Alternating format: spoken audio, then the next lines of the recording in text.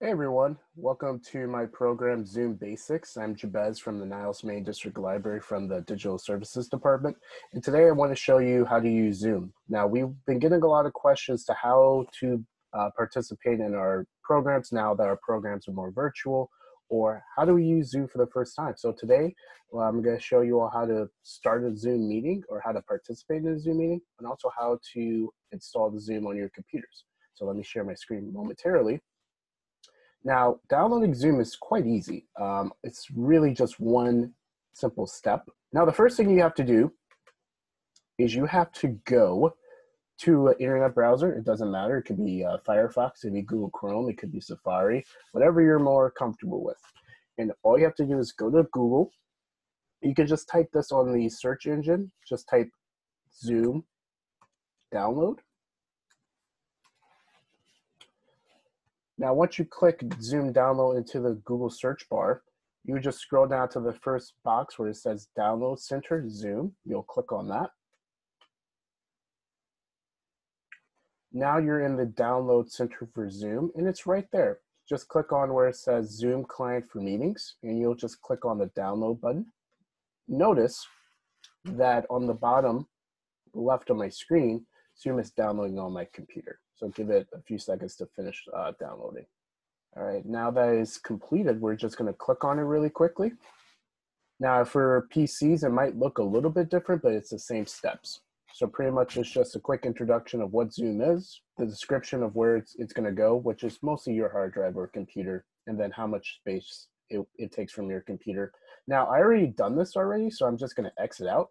So then what I'm going to do next is I'm going to show you how to set up the meeting and how to participate in the meeting. But before I do that, I'm going to switch screens momentarily. So 1 second. Now that I have switched my screen, all I'm going to do is click on the Zoom app, which is on the bottom right over here. Now it looks like a blue camera, so that's completely normal. If it's something different, then I would recommend you uninstall that app and then try it again. So what I'm going to do is just going to click on Zoom. So this is like the main menu for Zoom. So you have like 4 options. One is called New Meetings, which is typically in orange. Blue Plus, which is to join. Schedule. And then also to share screen. Now to share screen, that pretty much shares your actual screen, which I'm doing now. And your audience that is in your meetings is able to see what's on your screen. It could either be your desktop or internet browsers. So I would really be careful of sharing some really personal information in case you are sharing your screen.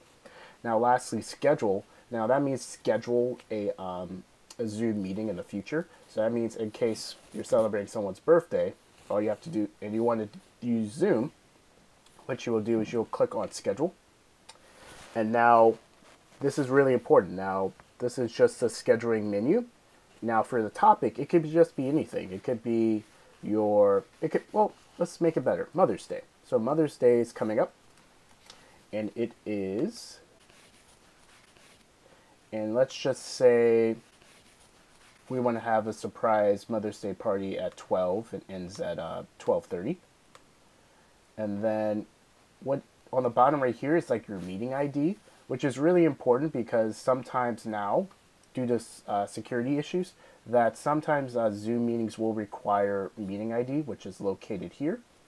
And sometimes it will accept a password. So it could be any password you want. So right now this is just like a random password that Zoom provided us. But it could be something super simple. It could just be like lions, or it could be essays 27. Something simple, something quick that your audience can do.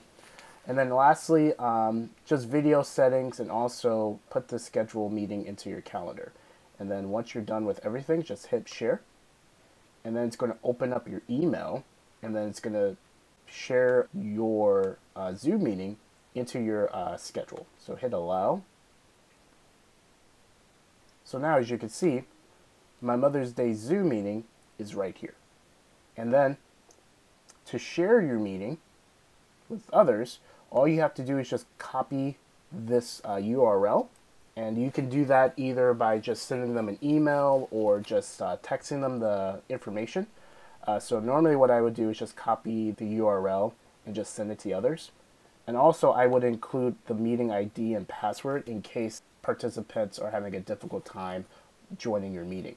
9 out of 10, the link would work, but I would send everything just in case your audience are having difficulties logging in. So I'm going to remove my calendar. Now, to create a meeting, just click on the New Meeting button, and then here I am. And then these are important features. So this is the first box where it says Join Audio. You always want to click on Join with Computer Audio. And then the last thing I want to share with you all today is this bottom row right here.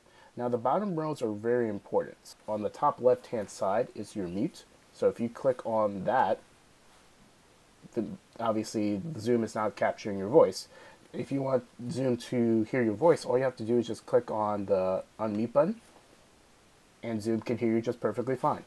To stop your video, which I'm going to do right now, just click on that. And then people are just going to see either your initial or a picture of yourself. If you want to monitor your participants, just click on the participants button right over here. And also chats. Chats are really helpful if you want to talk to individual people or just as an overall group. This right here is to share your screen. And then lastly, the record button is just to record all your meetings. And this is hands down one of my favorite features. Once you're done with your meeting, Zoom will convert everything into your meeting into an audio and a video file. So where you can share both of those files into your guest. So that is Zoom Basics. All right, hope to hear from you soon.